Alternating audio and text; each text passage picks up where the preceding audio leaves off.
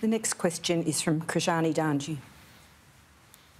Shani Danji from SBS News. You've all outlined a lot of the priorities that you'd be pursuing in Parliament, but can I ask, will you work together as a bloc? And if you do, what are the priorities that you would work together on together? Well, speaking for me as a member of the lower house, I'm here to represent Warringah. That's the people that I represent. I think there is alignment of principles in the crossbench, or some members of the crossbench, when it comes to looking at legislation on its merits, taking broad and varied briefings and submissions from groups like the Law Council on a question of integrity. Those things are issues. I certainly cannot speak for other members of the crossbench, but if you look at the voting record of this last Parliament, on a number of occasions, it was the crossbench that actually held a spotlight to the major parties for their failure to really take a stance, take a question of principle, when it was the failure to pass the amendments and the recommendations of the Samuels Review to the EPBC Act, for example, or to stop fracking for gas of the Beetaloo Basin. For all the talk we get from the major parties, Labor and the Coalition voted together.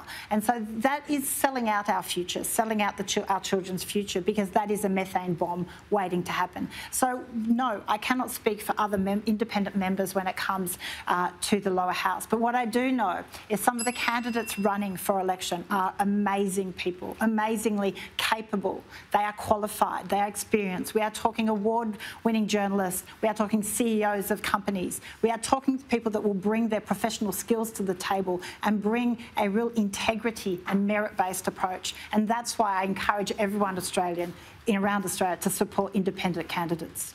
Adam Bant. I don't think you would find working together as a bloc, because we're all representing different areas, different constituencies.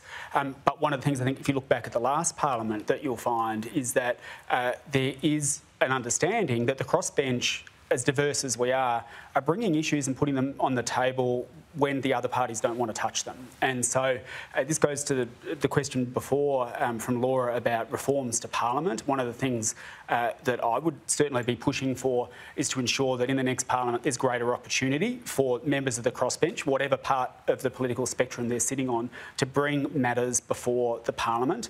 We saw that back in the 2010 Parliament, and it got results. I got a bill through to give protection for firefighters who are contracting cancer. It made it easier for them to do that.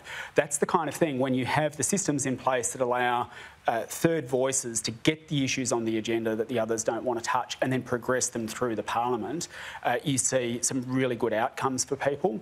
I think one of the things that this Parliament has also shown is that there are many, many instances where Labor sits up and goes and sits and votes with the Liberals, and it's often the members of the crossbench, perhaps not all of them, but some of them, who are voting independently on the basis of their own views, but calling them out and calling them to account.